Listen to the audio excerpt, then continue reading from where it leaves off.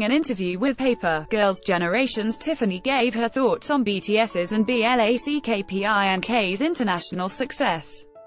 According to Tiffany, the group's global reach has been made possible, in part, by the internet and the groundwork laid by their predecessors.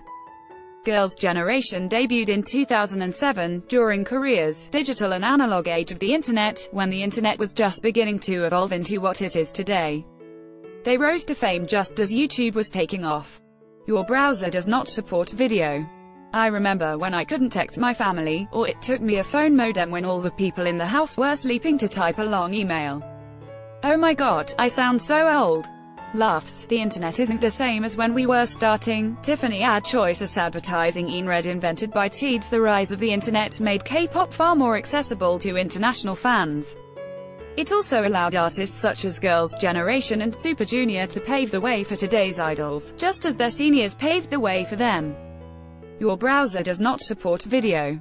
I think that's how the evolution went into full speed, from promoting in Korea, then Japan, then China, then Southeast Asia, and then going to Fashion Week in Europe. We got to travel the whole world. The senior artists at SM really paved the way for what Girls' Generation became.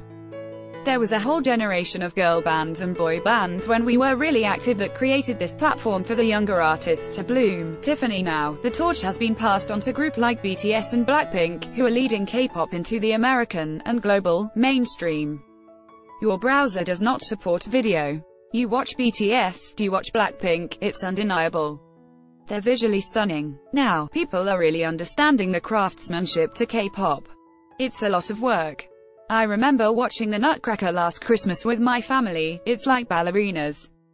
They do it so gracefully that nobody knows how many hours the workload is. Tiffany. Since taking over the American music scene in 2017, BTS has smashed countless world records and repeatedly topped the charts.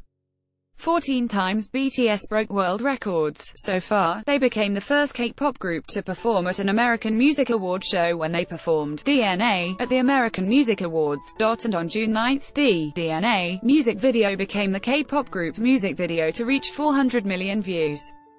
The music video for Fake Love reached 150 million videos in a record 54 days and currently has over 180 million views. Many of these viewers are international fans. After a year-long wait, BLACKPINK made a spectacular comeback. The You Do music video became the fastest girl group video to reach 50 million views and has achieved over 105 million views in less than 2 weeks. From their debut until now, BLACKPINK has broken a number of records, including several music chart all-kills, as they take over the global market. 10 records BLACKPINK have broken with their They Do comeback. As Tiffany said, these groups are showing the world K-pop's craftsmanship. They are winning hearts and opening minds, while setting the stage for all the groups who will follow in their footsteps. Your browser does not support video. Jihyo may have just dropped another spoiler for TWICE's next comeback.